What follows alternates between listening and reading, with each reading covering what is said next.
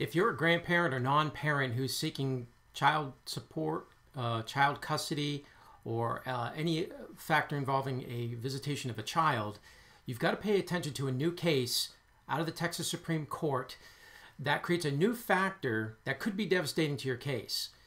The factor is called the fit parent presumption, and that's the topic of today's video. Hi, I'm Sean Palmer with the Palmer Law Firm, and I've been practicing family law in the great state of Texas for the last 19 years, primarily in the Houston, Galveston areas. And my firm handles a lot of cases involving non-parent custody cases. And we're paying attention to a 2020 case out of the Texas Supreme Court. And the name of that case is In Re JCJ. And it really is changing the landscape of custody involving non-parents. So in that case, we had a child that was living with the mother, and mother and father lived together, and the parents got through a suit affecting parent-child relationship case. They got joint marriage and conservatorship. Then the periods of possession were almost equal by the time the child was 3. And in January of 2018, the mother petitioned the court to change that order and asked for an increase of child support and a modification of the possession order. In July of that year, while the case was going on, the mother died. And the father now took primary custody of the child, and while that was going on, the grandmother of the maternal grandmother of the child petitioned the court to intervene in the modification suit. So we had a grandparent coming in wanting to have conservatorship of the child. As well, the mother's boyfriend, whom the child had lived with for a while, also intervened in the case, seeking similar conservatorship rights to visit the child or have rights otherwise with the child. The father petitioned the court to dismiss the modification and to not allow the interveners, the maternal grandmother and the deceased mother's boyfriend, to come in and try to have any rights about the child.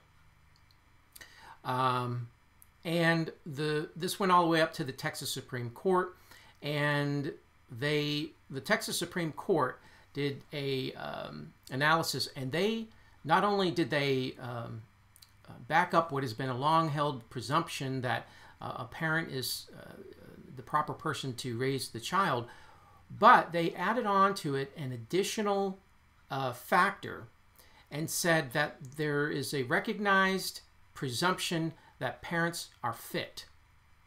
So the idea that a parent could be, bringing up the child is pretty fundamental, of course, but it can be overcome if the parent is not, fit to take care of the child.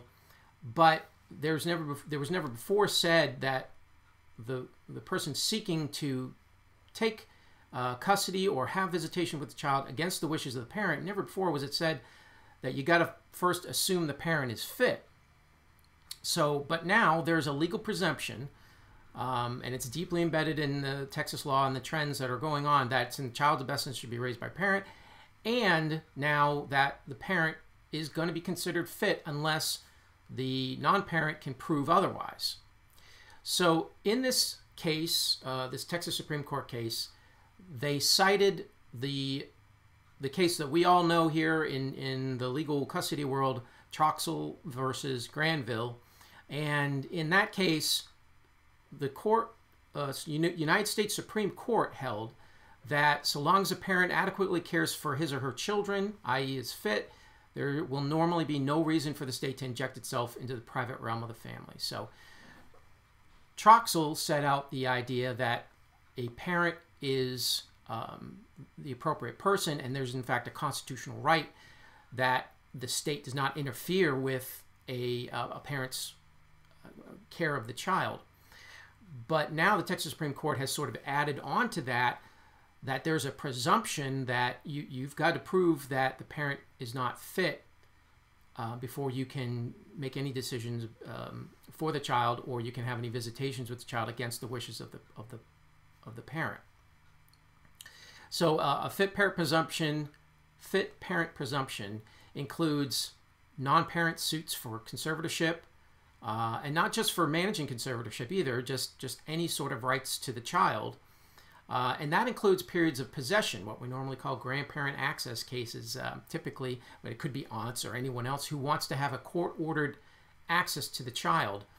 Those cases have become much more difficult, and if you're in the middle of one right now, you need to retool your ideas if your attorney has not considered the case in re JCJ.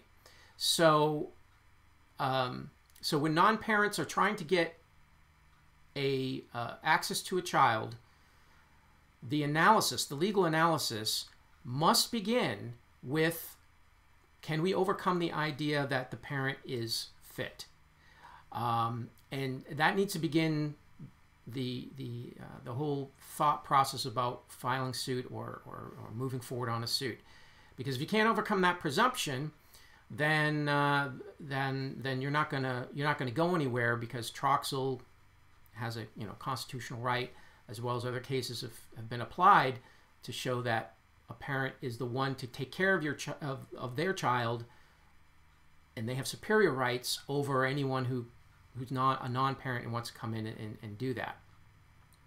So you have to overcome that fit parent presumption. Now there are facts that may be in your case that can overcome that, and you need to think about what those are and see if you can prove those in court sufficiently so that the fact finder can reasonably infer that the parent is not fit and that some other person needs to come in and have some rights.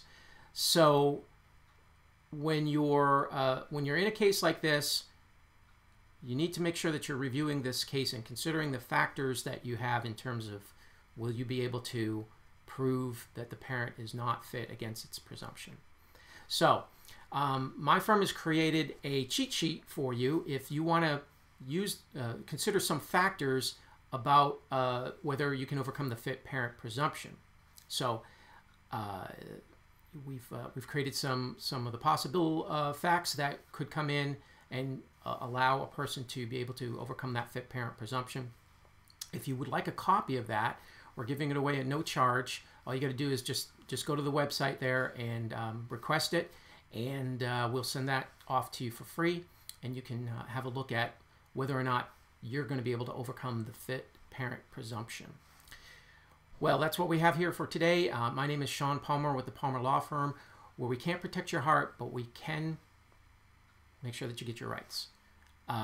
If you have any questions about this video, please leave a comment below, and we'll try to get back with you. Thank you.